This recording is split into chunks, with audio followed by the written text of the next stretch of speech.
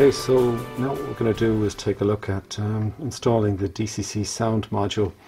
So as I mentioned, there's this area on the roof here, and there's actually two separate sections that can be removed, and one which will expose the dip switches, these guys here, if you're for the lighting control, and then there's a larger piece which comes out and exposes the DCC socket. With this particular locomotive, we're going to be running with the 567 decoder.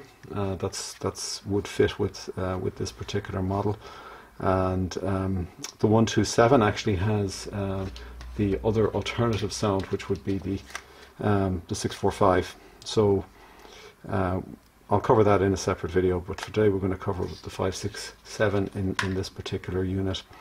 If you go onto the Murphy Models website, they do give you a further sheet. You do get the basic sounds on the back of this, but there is a sheet on the website, and I'll put a link in the description, which talks a little bit more detail about the sound and the sound functions and how to use them. And there's the full list of sound functions there. Again, as I said, I'll put a link in the description to this. There is a mention of a video to show you how to open up the DCC socket. I haven't seen that, so we're going to just do it now, and I'll show you how I've actually used it. So I'm just going to ease up this front piece here. Let's hold the model securely, and we're just going to ease this guy up. There we go. And this is the one that would expose the middle socket. Could use a tool for it, but I don't actually need one. And there, that comes off like that. So now if you take a look in there, you'll see a very small dip switch. There's a plastic cover on it at the moment. You have to take that off if you want to adjust the switches. I'm not going to do that right now because I'm going to use DCC, so I don't need to worry about that. But if that's what you were doing, you would take off the plastic covering there. Probably you need to find a very small jeweler's screwdriver, probably would be best, and then allow you to manipulate the switches. They are really small, so you will need a tool. You won't be able to do that with your fingers. So the next thing I want to do is remove the larger piece. So I'm just going to hold the model down here and ease this up on either side.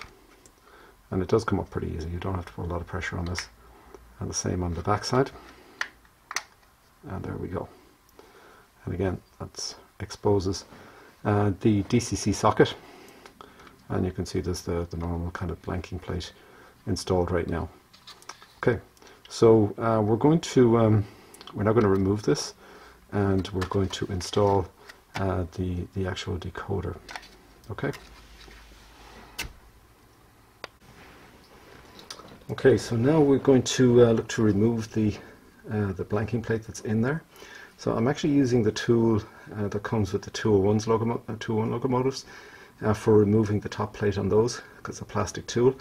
I don't want to damage anything here.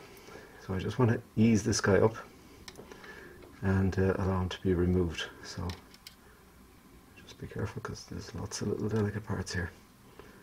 So we're just going to ease him up on either side.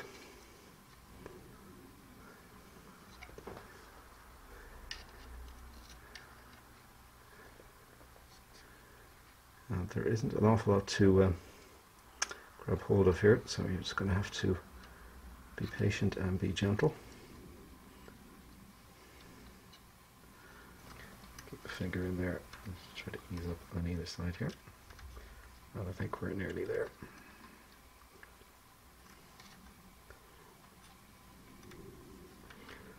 Okay. There we go. She's just going to come out. Okay, so we can see where the pin 1 is up here on the top. So we're going to get our controller.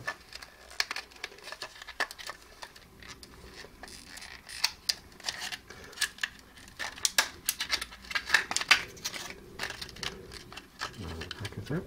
I'll keep that to one side. Okay, and so we want to get our pin 1 here, and you can see that's the pin 1 location because it's been blanked out. So we're going to want to install him this way. So we want to ease this guy in here.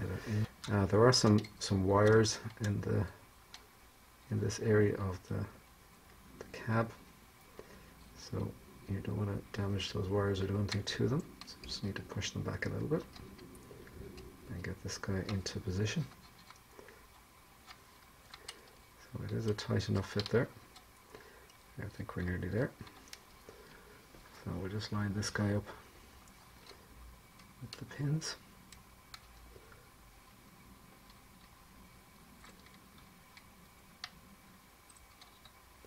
There we go. And then you can feel them slot into place, and then we can just press down.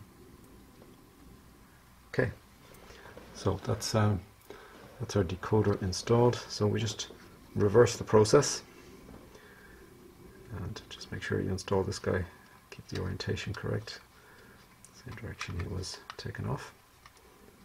Put him back in there. You can see that fits quite neatly, and the same with this piece. Back in. Alright, there we go.